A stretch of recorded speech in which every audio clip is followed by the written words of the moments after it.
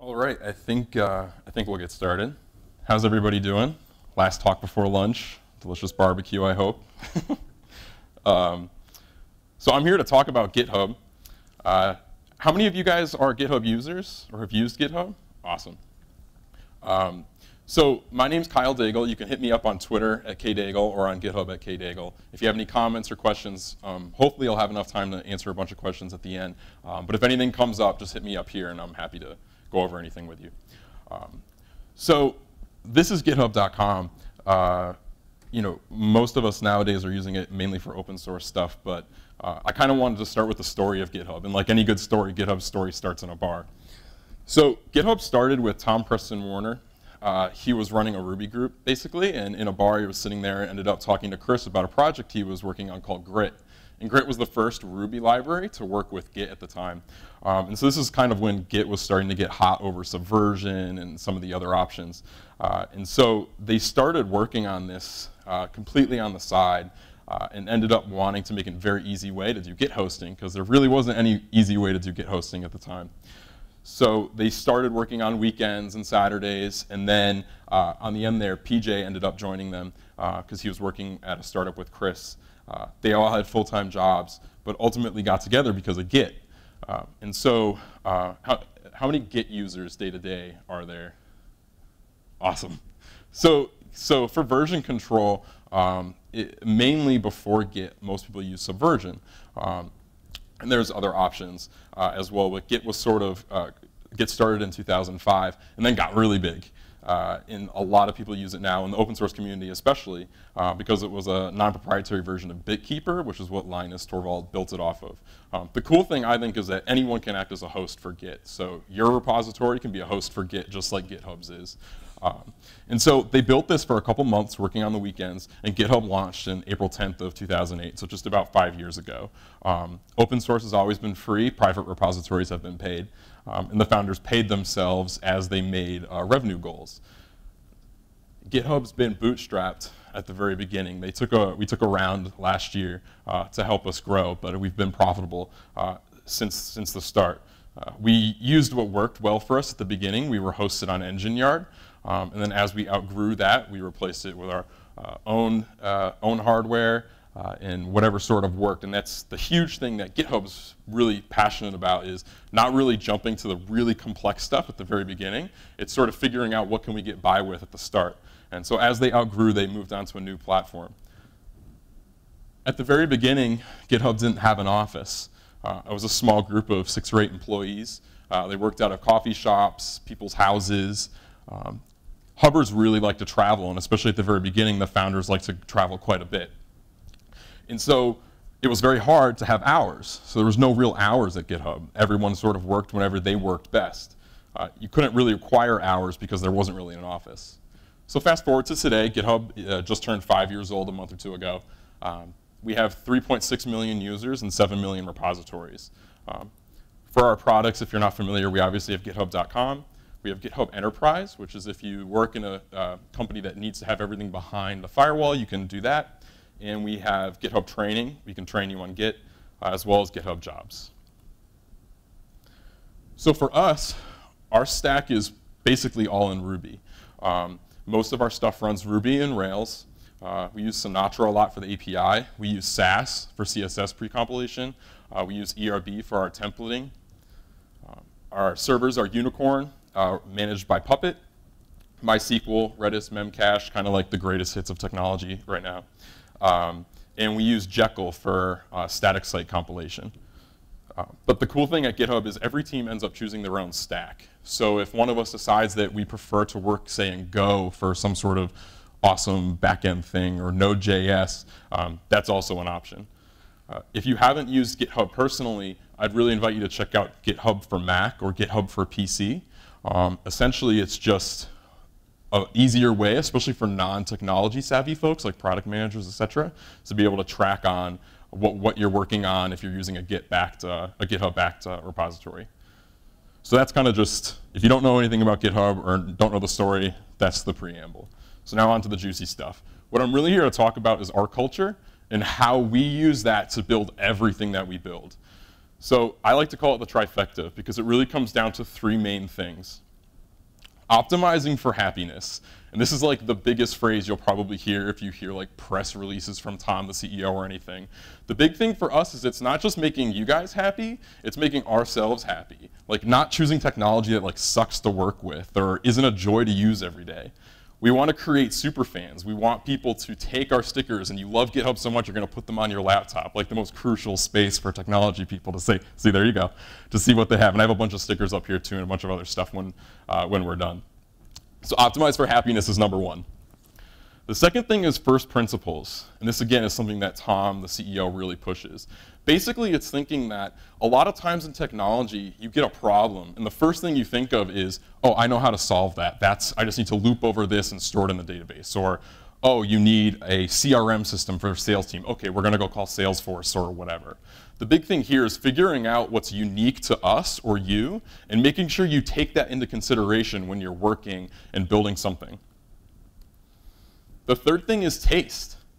We want people that want to build something that's beautiful, simple, tasteful to use. Not necessarily will it make us more money. We want to make sure that we enjoy using it just as much as you guys do. So now I'm going to basically go through very specific scenarios where culture makes our lives happier, and hopefully your all's lives happier too. Something I think that's unique is we don't make the bet that the development team is going to drive the culture. Culture is its own thing. It's on top of everything. Development, designers, business people, operations people, everything. And it informs everything we work. So first, for happiness is where you are. More than half of GitHub is remote. We have 179 employees as of this week. Over 60% of them are remote. A lot of people work at home. There's a headquarters in San Francisco. We have destinations, trips, camping, you name it, everything. People can go anywhere and live anywhere they want. All of our presentations at HQ are live streamed, so any employee can tune in and basically watch what's going on at that time. So it's really cool. I live in Connecticut, so I'm totally not on the right coast. Austin is totally awesome and much better than Connecticut. But aside from that, when I can't go to HQ and see someone present on like a Friday afternoon, it's all live stream. It's really cool and everyone's in chat. So this is a cool project that Marcus, one of our developers, did. Basically, he took Google Earth and took GitHub Team, which is an internal app I'll show you later, and basically plotted out all the hubbers where they are at that time. And it's cool, 3D, you can go and you can zoom and do all the cool stuff Google Earth does. Same thing for Europe, because we have people all over. And then he ended up actually attaching it to this really cool touchscreen we have in the office, and a 3D joystick at the very bottom, which can do every direction. So we put it there so people like to come in when they visit. You can find your house and see like where we've done a drink up near you or anything like that. Because of all this remoteness, we're totally asynchronous. We don't do meetings. We don't do anything that requires people at the same time. I'm a new hubber, so I know how that sounds totally crazy on the other side of things. It takes a lot of work to do it this way. We're making a bet that asynchronous is going to be the way it's going to work as we go into a more global workforce. So the important thing for this is we have to log everything we do. Every communication, every issue we do, every repository. John Maddox, one of the developers at GitHub, likes to say everything needs a URL. You can't do anything at GitHub without being able to show someone what you did, what you said, what you meant, what you tweeted, whatever. You should always be able to go back and read. It's a huge part of our culture. So one of the things we have here, this is an internal app we have called Team. It's sort of like an internal Twitter. You can basically share anything you want on here. You can see on the left, we can share ideas. We can see where the hubbers live, vision, documentation. It's really important. But this is only for us right now. We also have a Mac app for it, an Android app, an iOS app, and that's all just built for our internal work because we weren't able to find something that worked well for us, so we had to go out and build it ourselves. Along with that is chat. Chat is absolutely huge for us. We have a ton of rooms. We use Campfire by 37 Signals with a sort of beefed up Propane, which is a Mac app that was released. We kind of hacked through some of the JavaScript backend stuff. So you can do like things like mentions. When you paste things, we'll do like emoji. And so you can kind of see some of this stuff. This is just in the room I'm in. they're testing out a Hubot script. And so Hubot is our pretty fancy chatbot.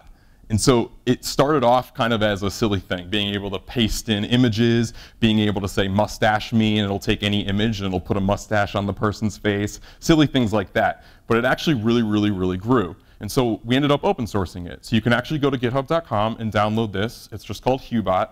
If you use Campfire, IRC, HipChat, I think there's all connectors. It's very easy to write an adapter if you run something special. But basically, you can go in, and there's a huge library of scripts that we use. And so we call this chat ops. We can start up and shut down servers from this. We can graph basically any piece of information that we need from this. And the cool thing for the operations folks, one of which I'm not, is when something does go wrong and you use Hubot to do all this, the transcript actually shows you basically your post-mortem. So instead of looking at like a Nagios or something that's going to graph everything for you for the more operation-minded folks, this will actually do that, but it'll also save the images permanently, so you can read back and see, okay, I made a decision based on this information here, instead of trying to do that, backwards after something bad happens with GitHub, because we get, DDoS'd all the time now. So this is Hubot. I just wanted to show you a simple script. So Hubot is built in CoffeeScript, which is a JavaScript pre-compilation library. So this is just a really simple example. So you can see robot, and Hubot is the robot. And Hubot's just going to respond to a very simple thing when we say, Hubot, have a beer. And so we were able to store a bunch of information inside his brain, basically. And then we can do very simple things here, like say, OK, sure, I'll have another beer, or I'm too drunk. This is a very simple example, but you can imagine hitting maybe an internal API of yours, or Puppet, or something external to get more and more information. So it's one of those things that sounds really silly to worry about your chat bot and see what he's up to, but we can literally do everything from chat. So pull requests. Pull requests are huge for us. A lot of the open source projects, we run very similarly to them. Anytime I work on anything at GitHub, I have to issue a pull request. And so we use a really simple branching tactic. Essentially, master for GitHub is always deployable. We don't have a production branch or anything like that. Master is always what goes out. We break off a feature branch to work on whatever we're particularly working on at that time. Once the feature is done, it goes into master, and then we can always keep master up to date as we go. And so this is basically it. This isn't that interesting. This is just how we work. But simple makes it very easy to just deploy all the time, right? So this is a sample pull request that is in the project that I'm working on. I work for an internal business tools team. So basically anyone that is in finance, HR, anything like that, I'm the one that helps make their lives a lot easier and not crappy like most poor finance accountant and so on people are, because their software always sucks. It always sucks. So we're trying to fix that. So you can see a very simple thing. At GitHub, every project, we have a contribution guideline. So basically, any developer or designer can take a look and see if they want to make a very simple tweak. They just have to read a very simple document saying what we expect of you when you want to put code into this project. So you can see I put this in, some people responded, and then anyone in the company can come in and actually chat with us about this and say what they think, what we're missing, what we're not doing very well. The cool thing about this that I think is awesome is that everyone at GitHub works this way. The operations guy that stocks the fridge, the office manager, the PR people, everybody. And so we have a GitHub gear repository that only works with issues. We don't have any code in there. But what we do is if I need a laptop, I go in, I set an issue, and then the person whose job it is to buy that laptop for me goes in and works off that issue. It always works that way. Then they can go in, and if they need to decide, okay, in order to ask for a laptop, you need to do X, Y, Z, then they can make a README and just do it right there without having to deal with Git or the command line or anything. And so I think this is one of the biggest hacks that GitHub does. We don't separate tech projects or tech stuff from non-tech people. There's not like, okay, the project managers need to be in Basecamp and all the developers are going to be in Jira, and when Jira gets confusing, we're going to put some more information into a newsletter or whatever. We make it, it's really important for us that everyone can work in one project, because that way we can mention you, we can bring you into something, and we're never worried about, oh, the project manager isn't getting this, or the designer doesn't have this because they don't work in Jira or whatever the tools are that you use. So a lot of our repositories are just issues. They don't actually have code in them. It's just a way to organize discussion about something. So you can kind of see here at the end, some people came in. If you do a pull request, it's your responsibility to merge it in. This is effectively our code review. We don't have anyone else that's kind of managing that, or there's not some manager that needs to come in and check that out. So I put it in, a bunch of people will come in and comment on it, and then ultimately it gets merged. So at GitHub, it's essentially a consensus. So normally, if it's a very small thing, for example, he also asked, how do you know when it's ready to be merged? So for this very small document, John was the other team member. He came in, said, yep, I waited for the rest of the day. Some other people came in and said, hey, did you look at this? Did you look at that? And I merged it. And so for things that are a little bit more substantial, like an entire feature, an API, or something like that, usually you want the people on your team and then maybe a couple people from outside your team to respond. So there's not a rule that says 1 or 2 people that need to respond to it. It's really specific to whatever you're working on. Because no one wants to be the one that merged in the thing that took GitHub.com down, right? Yeah. Sure. So in Git, when you work on something, we branch off from master. So when you make a feature, oops, I'm sorry. So when you make a feature and you do that branch off, instead of just merging it in back into master, we issue a pull request. This is a GitHub.com feature, I guess you could say. And so we take that branch and say, I want to be able to take this and merge it back to master. Before I do that, here's exactly what I worked on. Yeah, it's saying, pull this code back into master for me. And then once it gets approved, essentially, at the very bottom, I can merge it. And then it'll say John Magic, my teammate, it'll say it's closed out. So I'm asking here, this is the pull request. It's just one document. It's just a contributing.markdown file. And so I'm saying, here it is. This is how to contribute to Finance Web. I mentioned a couple people that I wanted to make sure saw this. And then they'll go through and they'll read it. And then essentially at the end here, you'll see he comes in and says, OK, I'm going to let this wait a couple days just to make sure everyone saw it. And then we merged it in. So it's a way of making sure everyone sees your code without kind of sneaking in a bug or anything. Yeah? I know you said you didn't have rules about how many reviews you need, but is there a rule or an expectation that you need at least one? Yeah. You would never merge your own pull request? No. Even if it's a bug or something that's really major, there's always someone around. Even if they're not from your team, there's always another developer or designer or operations person that you can ping in chat and say, hey, I need you to come check this out right now.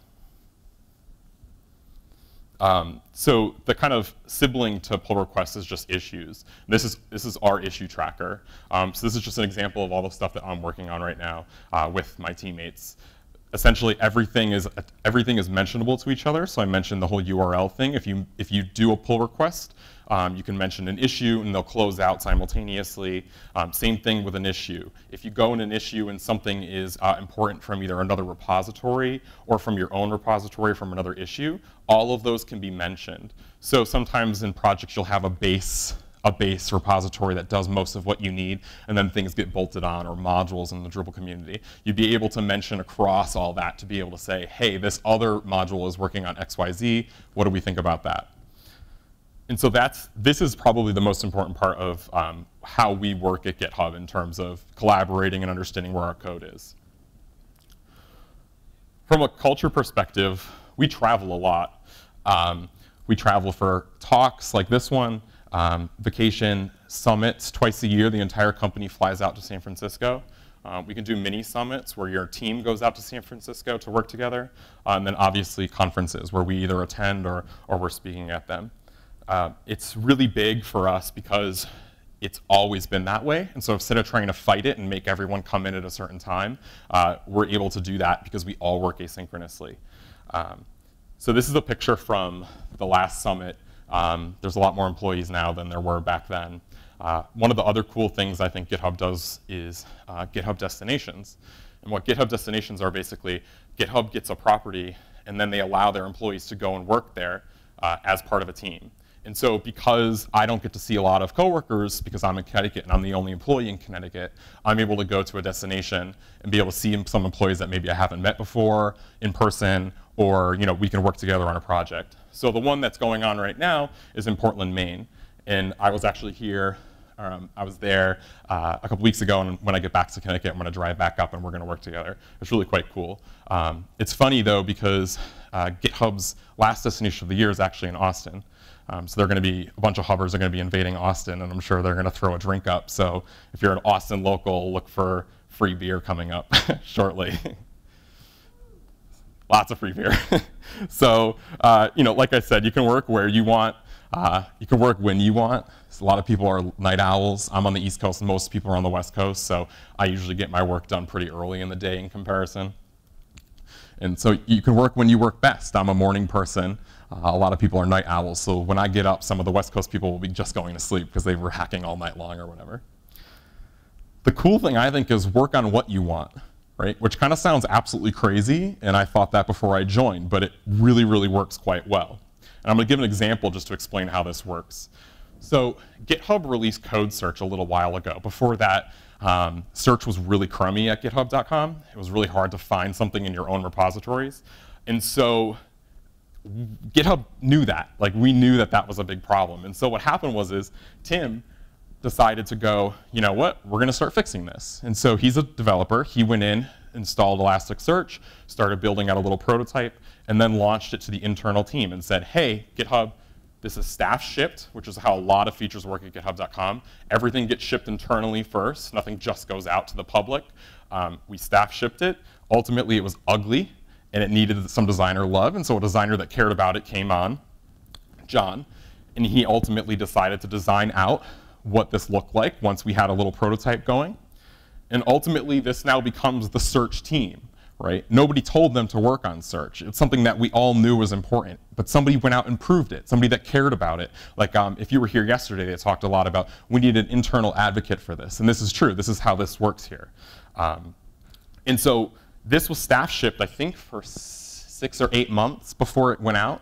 And then ultimately, it went out live to the public. And so if you're a github.com user, you might notice that repository next, or the new repositories came out recently.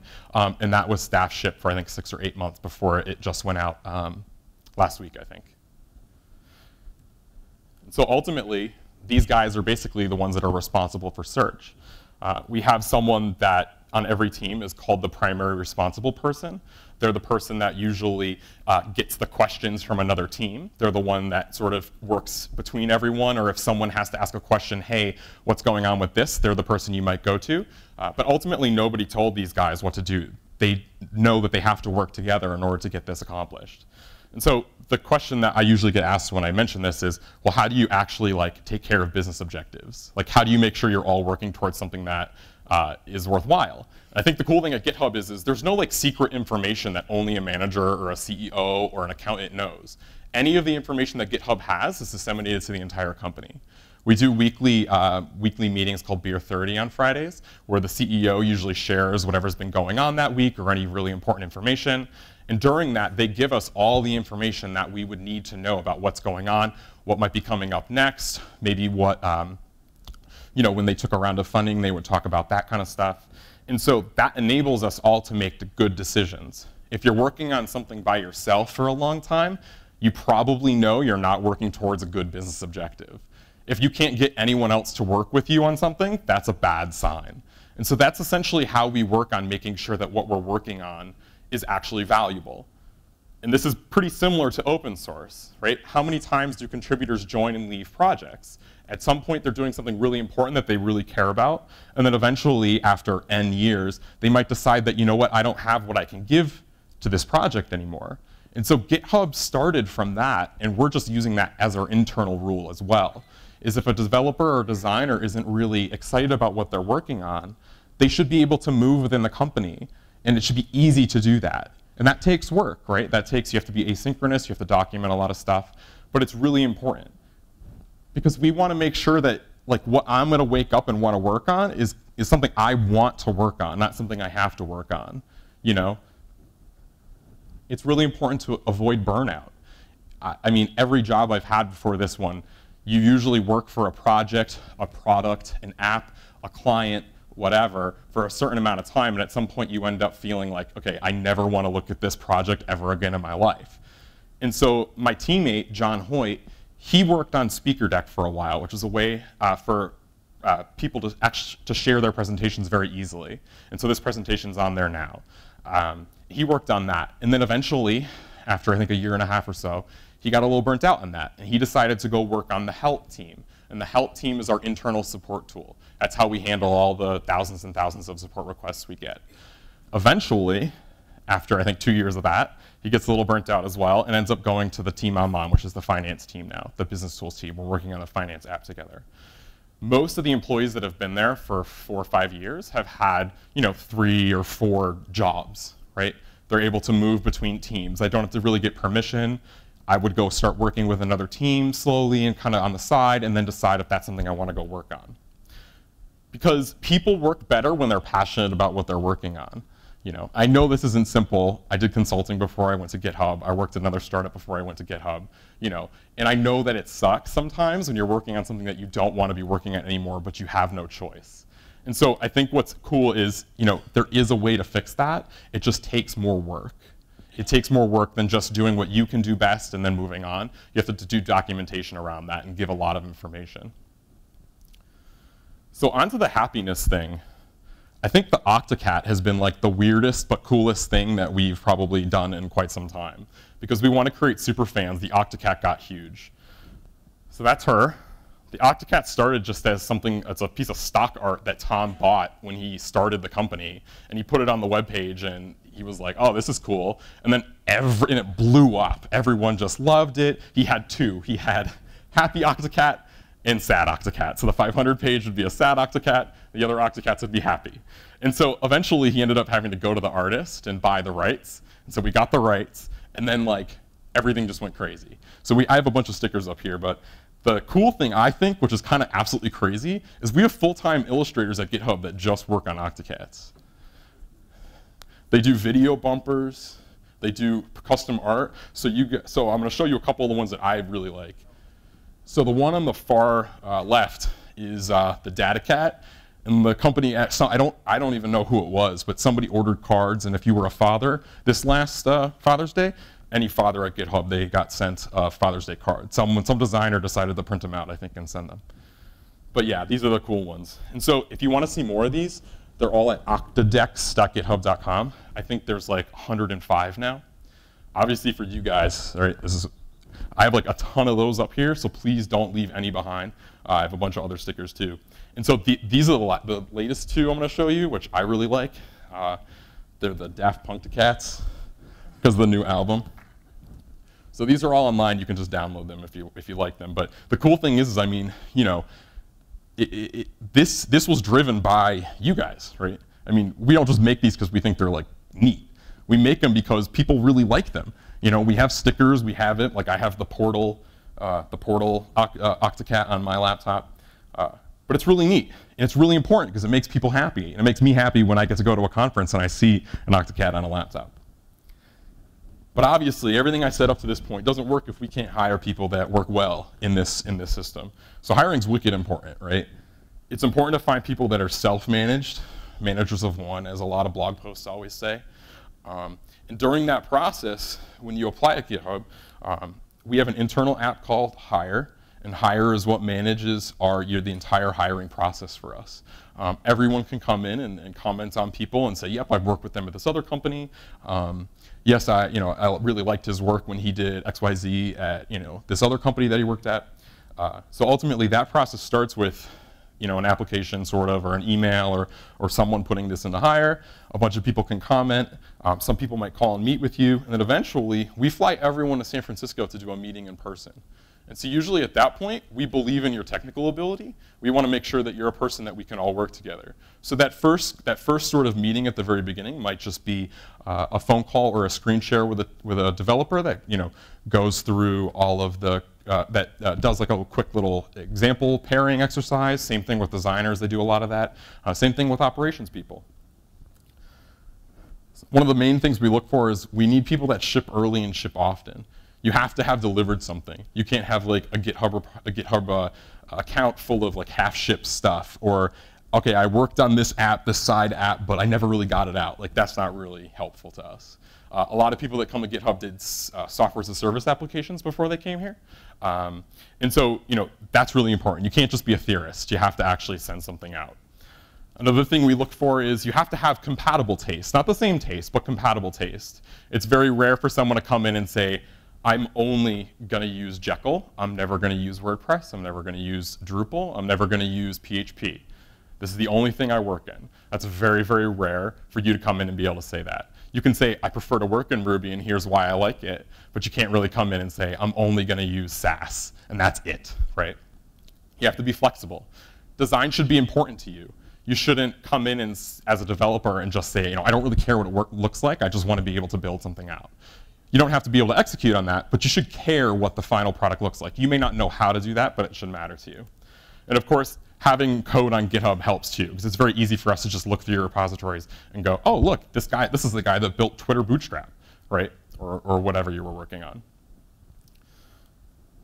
So all of this, once you get hired, we fly you back out to San Francisco from anywhere in the world, wherever you are. We assign you a buddy, and ultimately your buddy is the person to sort of get you up to speed. Because just like everything else with happiness and everything, we care about your first run experience, just like we would care about onboarding you at github.com. So this applies for all hires, developers, designers, non-business types, or excuse me, business types, and so on and so forth.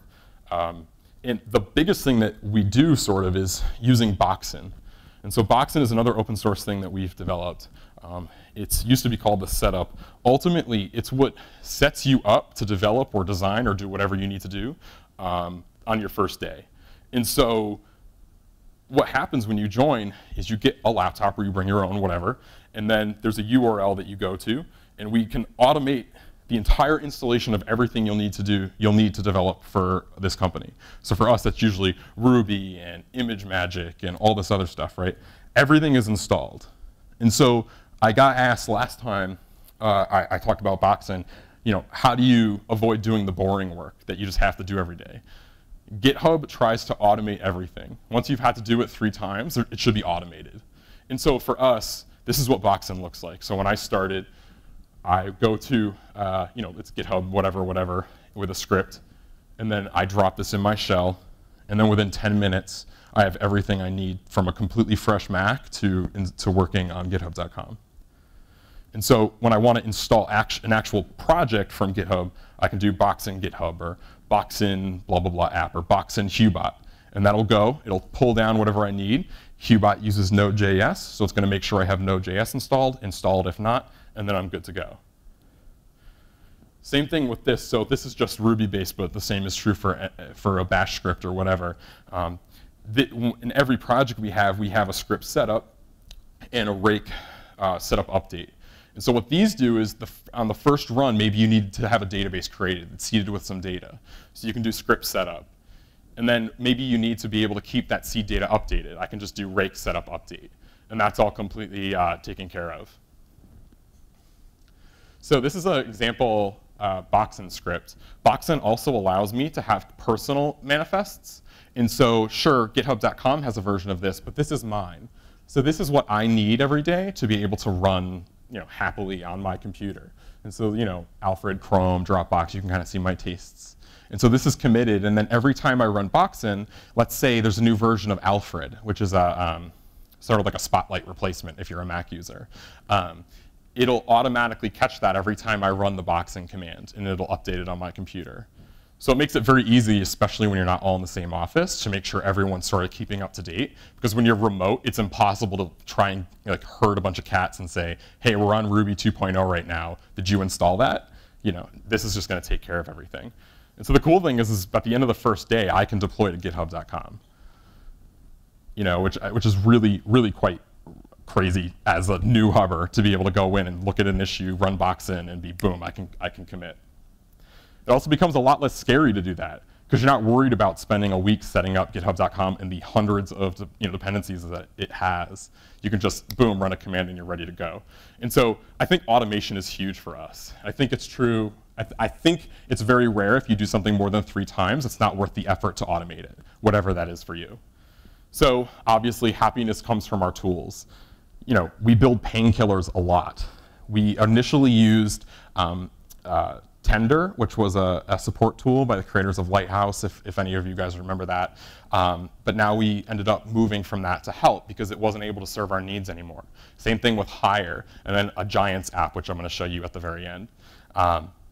We don't really start with an over-engineered solution. We just kind of move to it because it's important to make sure that we're happy. Everyone at the company should be happy. We shouldn't be stuck using a crappy tool because that's the only thing that's available. If that's the case, we'll build something on top of it. Because we use first principles for everything. We don't say we're not going to use Node, we're not going to use PHP, we're not going to use everything. Every team decides what they need. And so what makes sense for us for now, in terms of operationally, a lot of apps are still running Heroku. Some apps run in Amazon EC2, and GitHub.com and other things run in their own data center now. And so everything doesn't get pushed to a data center because that hardware is the fastest and it's the easiest and whatever. For us, a lot of apps can just go live in Heroku. It's very easy to just git push Heroku, boom, done. The app's there. It's a small app. It can live there. And then as it needs to grow, we can move it on because that's just what makes sense for us. So we do continuous everything with Janky. What Janky is it's a Jenkins continuous integration server, something that's going to run your tests every time you do a git push. And it talks to Hubot, which is our chatbot. So we can do continuous delivery. We test all of our code using unit tests and functional tests. So for us, it's RSpec instead of like PHP unit. Other teams at GitHub use test unit or mini test if you're Ruby fans. We don't have QA teams though. Every team is responsible for both the design, functionality, and integration of what they're building. So with Janky, we're able to set up our repositories from chat. So instead of having to go in and trying to like deal with Jenkins, if anyone's ever used it, it's like a million fields to fill in. We just do a little command, and boom, it's done. Every single branch is tested automatically, so you don't have to worry about your feature branch only getting tested when it goes into master if you're building something off on the side. And then for GitHub.com users, you can have your continuous integration server update GitHub.com every time it builds. So for us, this is what that looks like. You can see on my team, it took 40 seconds for this to run, and it's going to show me after every commit which commit caused the failure. So if you're a module builder or you use something that should be tested, if you can tie it into GitHub.com, if you use that, it's pretty great to be able to see sort of where the break was and not rely on Jenkins, which can be a little touchy. And then when we want to deploy, we can deploy from chat like this. And again, anyone can do this because master's always deployable. And so if I wanted to deploy the finance app to production, it's just this command. Some teams do continuous delivery where every time master passes, it just goes out to the servers. But most teams don't. They use something more like this. So at GitHub.com, the site gets deployed about 50 times a day across all the internal apps at GitHub and external apps.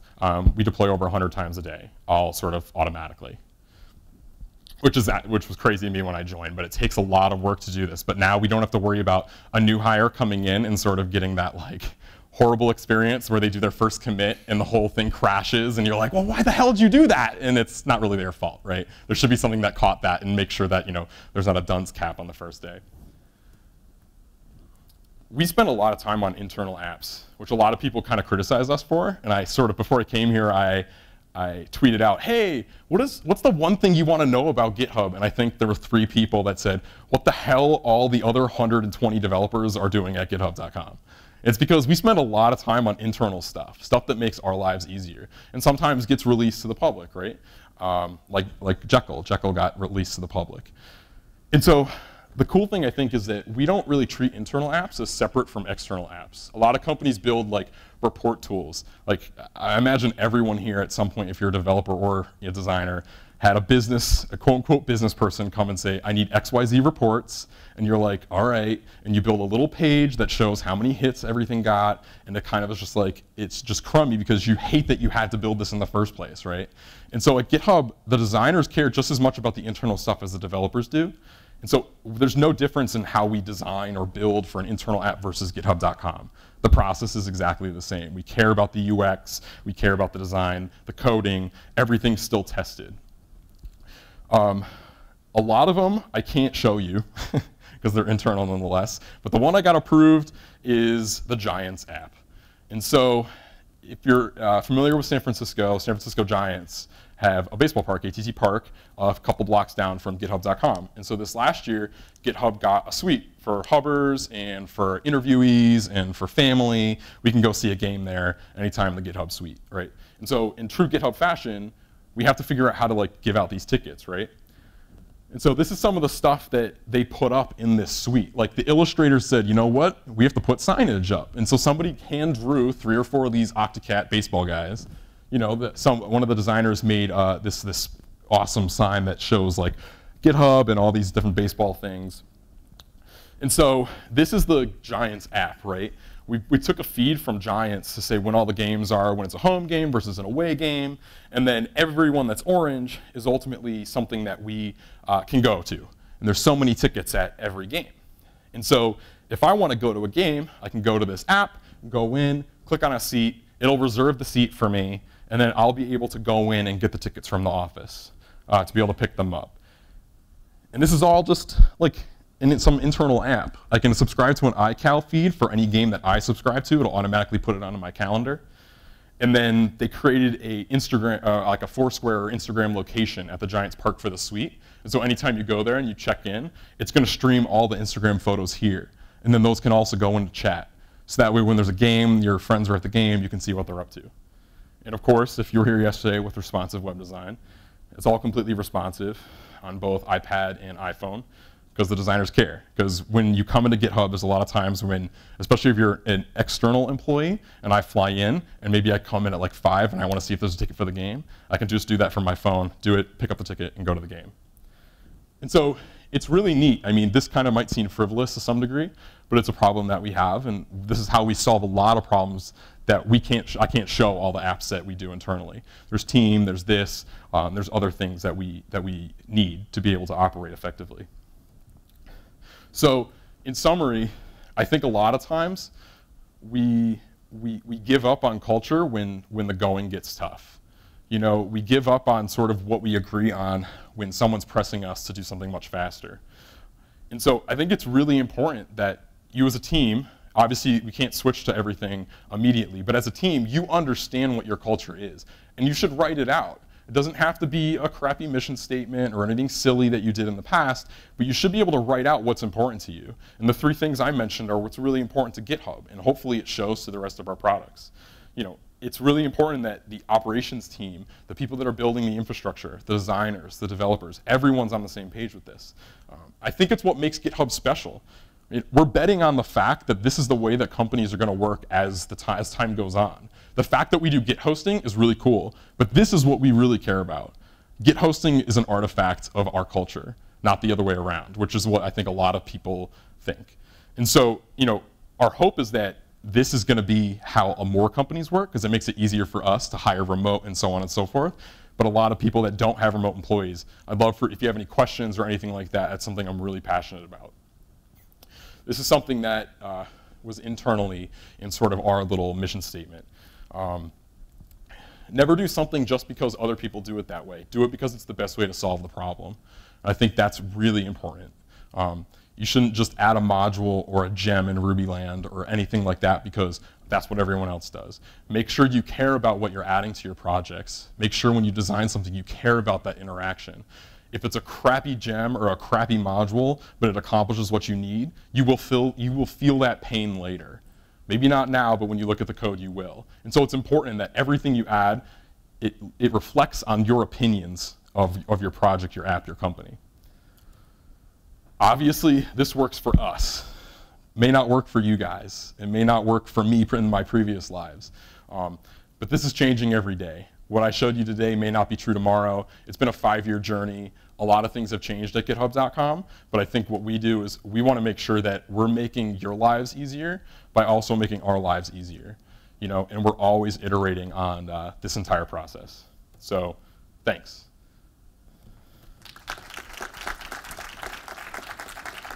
So I'm happy to answer any questions anybody has.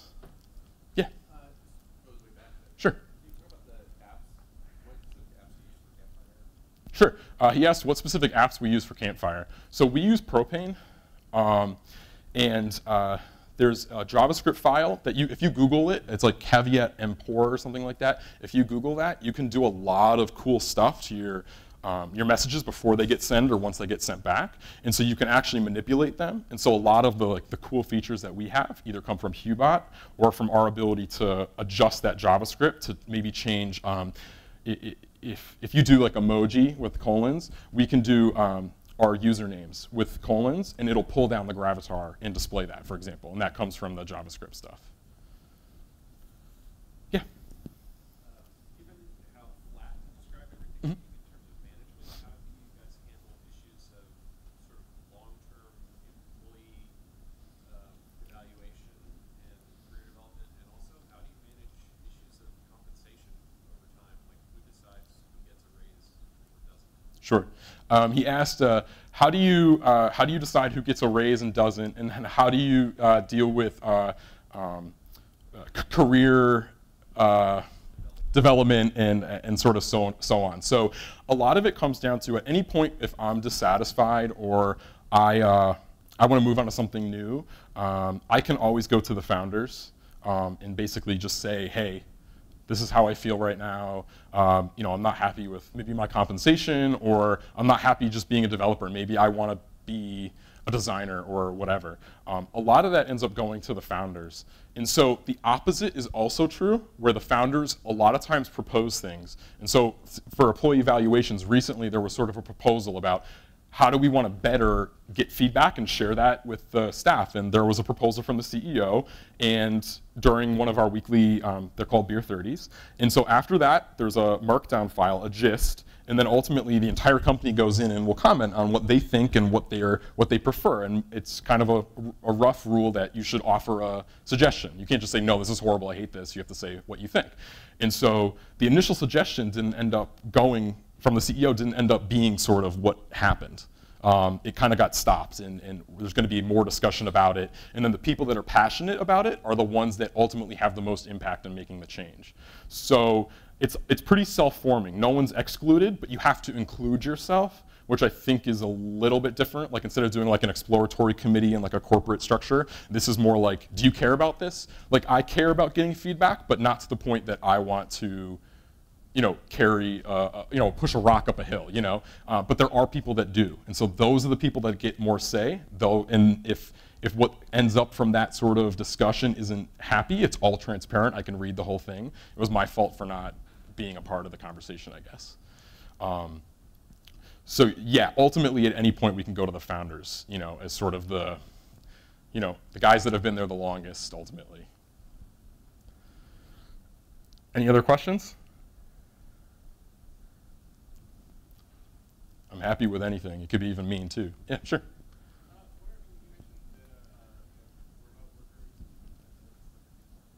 Mm-hmm. Mm-hmm.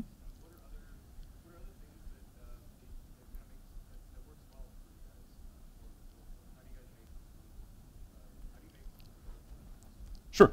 The question was essentially how do you make remote work for you, especially as probably a part of a bigger company. I can kind of just say from my experiences more than anything, I'm a remote worker, 40% aren't. And so for me, the biggest things are I follow my coworkers on Twitter, I follow my coworkers on Instagram. That's kind of like, as silly as it sounds, it's a great way to get a portal into what these people are doing during the day. Everyone's in chat, whether you're remote or not. There aren't conversations that happen outside of chat or pull requests or issues or anything.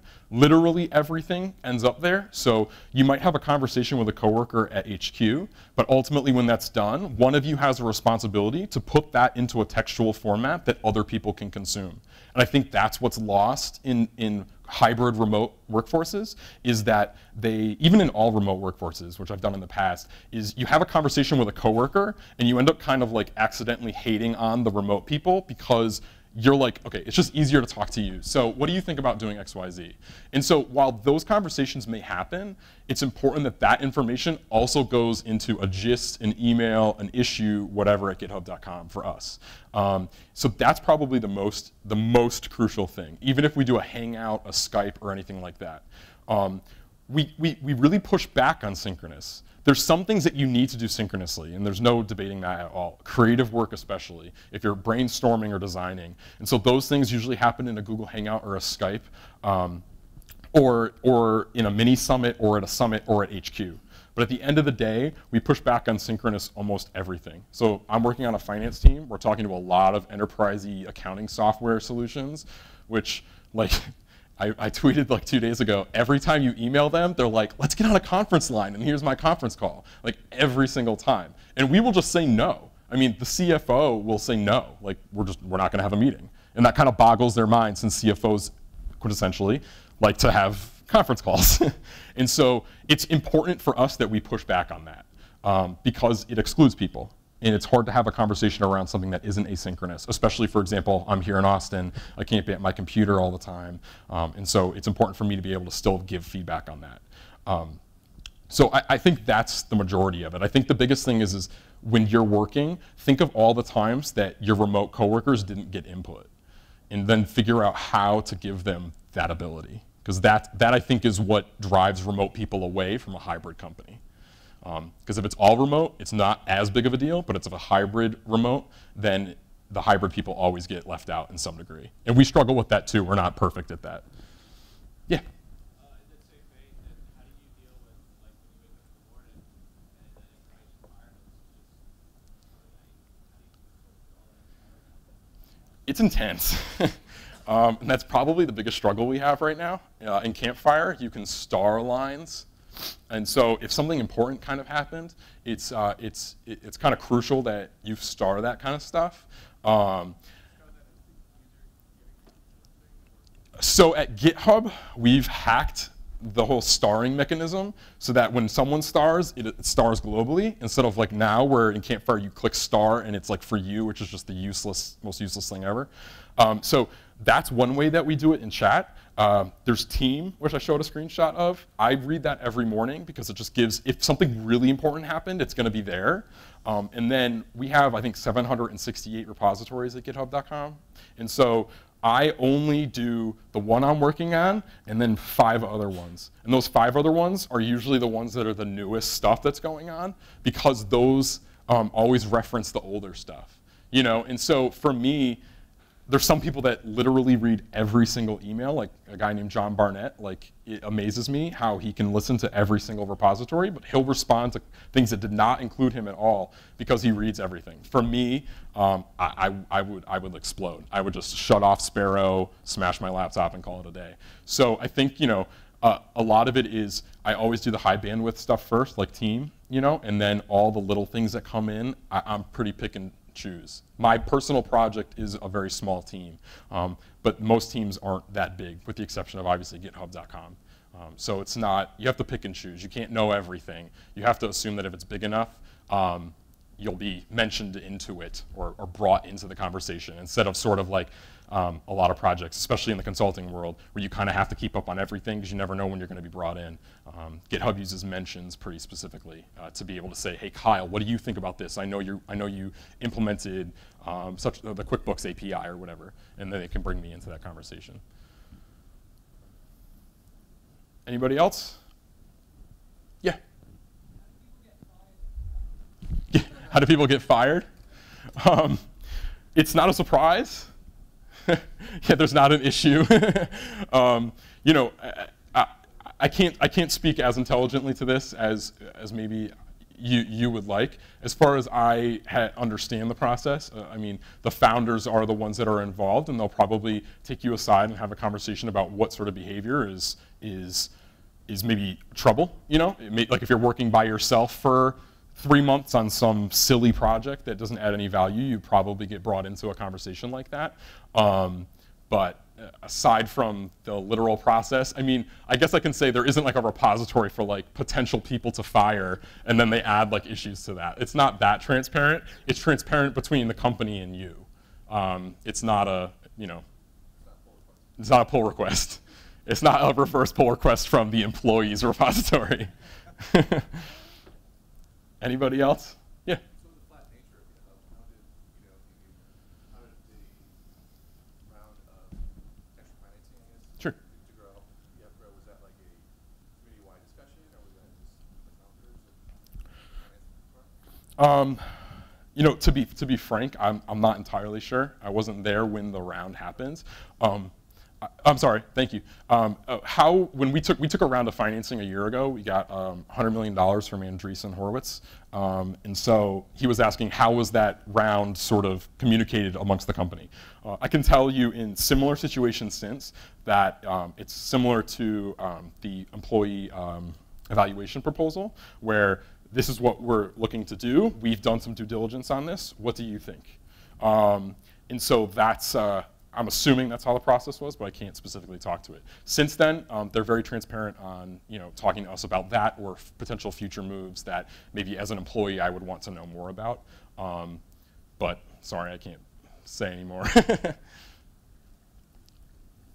Anybody else?